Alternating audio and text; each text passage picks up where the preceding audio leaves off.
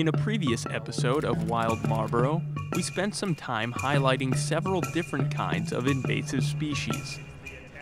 Invasives are categorized as plants or animals that are not indigenous to a specific area, that can harm or change the environment that they have been introduced to.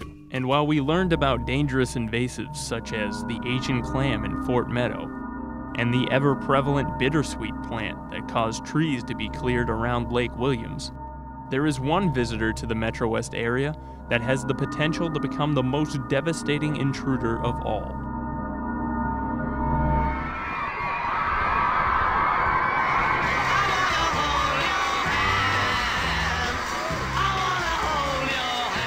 In the 1960s, the Beatles invaded America. They brought with them a new style of music, forever changing the landscape of the music industry as we know it. Roughly 40 years later, a completely different kind of beetle arrived in the country, threatening to change the physical landscape of America's natural habitats. You'd be hard-pressed to find anyone starting a fan club for this beetle. It's the Asian Long Horned Beetle, and among local experts, it's public enemy number one. Oh yes, by far. And in New England, and if it is not the top in the country, definitely in the top 5, but in this area, it is paramount. Asian longhorn beetle is certainly number one. Helping us learn more about our subject is Clint McFarland. He's the USDA's Federal Program Manager for the Asian Longhorn Beetle Cooperative Eradication Program. Yeah, that's quite a mouthful, isn't it? Clint's been tracking down the Asian longhorn for several years in the area, and he expects to be here for some time to come. So I've worked on Asian longhorn beetle for the past 9 years, have come up from New York City working on this. I've worked with invasive insects for my entire career throughout the country, but as far as Asian longhorn beetle, it has been here. I've never seen the scope and the magnitude. So the numbers of trees that have been infested and the level of infestation on these trees has been biggest here in New England and localized here in central Massachusetts. So what exactly makes this beetle so dangerous that it requires its own division of the USDA to fight it? One of the Asian longhorn beetle's favorite foods is the maple tree. And if you take a look out your window, you'll realize that your backyard might be an all-you-can-eat buffet. When you really look at the maples, that's a very big concern for all of us here in New England. That makes up a large portion of the density of our northeastern hardwood forest. And so it can be very, very problematic for the different economic damage, let alone the aesthetic and the environmental ecological factors that we have, the ramifications that it can cause with being out there and infesting these trees. Elms, willows, and birches are also on the menu among other hardwood deciduous trees. And it's because of the way the beetle eats these trees that makes it so volatile. Adult longhorned beetles don't live much longer than 50 days and feed on a variety of plant parts like stems, barks, and leaves, which can cause some damage to a tree. However, the real carnage originates from the ravenous appetite of their offspring. During its larval stage, the beetle needs to feed constantly on the interior of the tree in order to reach a certain weight needed for pupation, much like a butterfly. This process can take up to 2 years. That's plenty of time for even the smallest insect to devour the inside of a tree, killing it and making it structurally unstable. And once the larvae get started on a certain tree, there's no turning back. As the larvae progress into different stages of development, they move farther into the tree, making chemical treatment and pesticides impossible to use. Because they are so deep inside the tree must be cut down. Those stages go into the sapwood, the heartwood of the tree. And the analogy I use there is that's like our skeleton. That's not really our living tissue, that's our skeleton that gives us our structural integrity.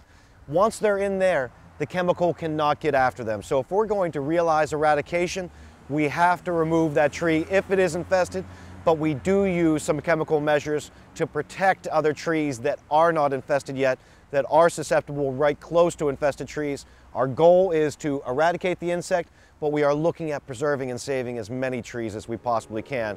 If infestations are not discovered early, that could spell big trouble. And trouble is exactly what Worcester encountered in August of 2008. The infestation was estimated to have been quietly taken place over a period of 10 years. Countless acres of trees had to be removed and landscapes were forever changed. Imagine New England without its trees. It's not the pretty picture we are used to seeing. But Worcester turned out to be exactly what New England needed in order to start taking this threat seriously.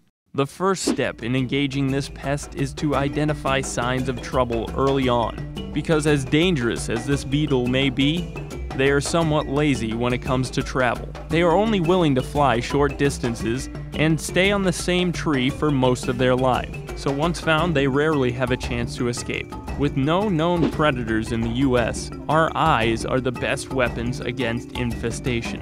One initial sign of infestation is the appearance of a dead or stressed limb. If you happen to notice one, then it might be a good idea to go in for a further investigation. Frass is the excrement material the larvae leave behind and can be one of the most visible pieces of evidence. So like a termite, it's got bacteria in its gut that helps to break down that cellulose material, but some of that is going to pass through. So that frass material is very coarse, very stringy. When we have found trees infested, it's almost like mulch at the base of the tree. It can be very, very thick. You can pick up handfuls and handfuls of it. Egg-laying holes and the impressively precise circular exit holes are yet another way of spotting infestation. The exit holes of the Asian longhorn differ from that of a woodpecker or other wood-grazing animal, as they are nearly perfectly cylindrical all the way through, so much so that you would be able to fit the eraser end of a pencil into the tree.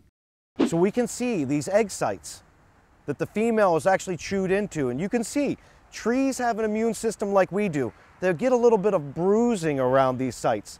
They try to heal past these sites just like we would, but they have a little bit of a bruising. Once again, you can see those serrations.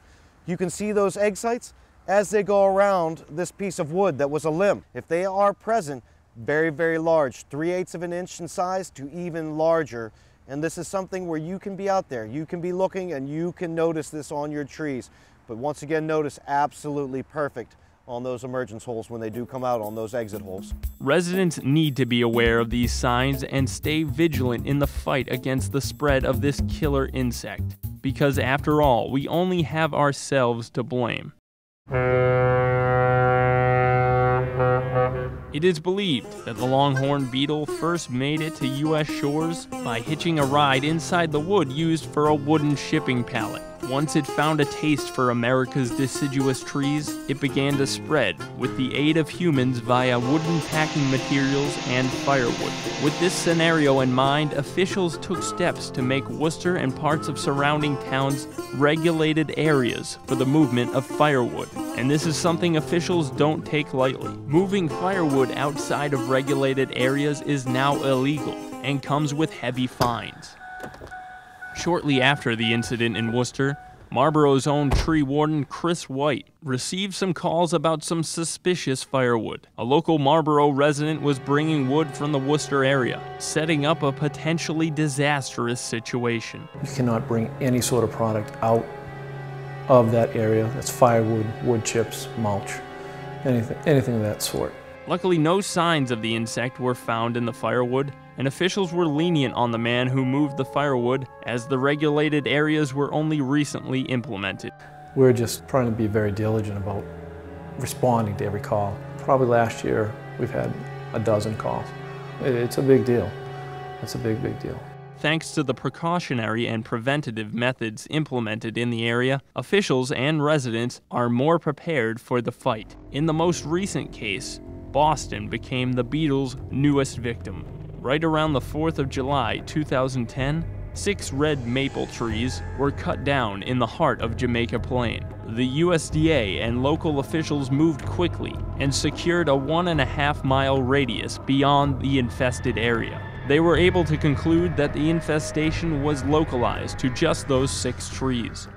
The residents of New England are winning the fight by being aware, looking for signs, and notifying officials as soon as possible.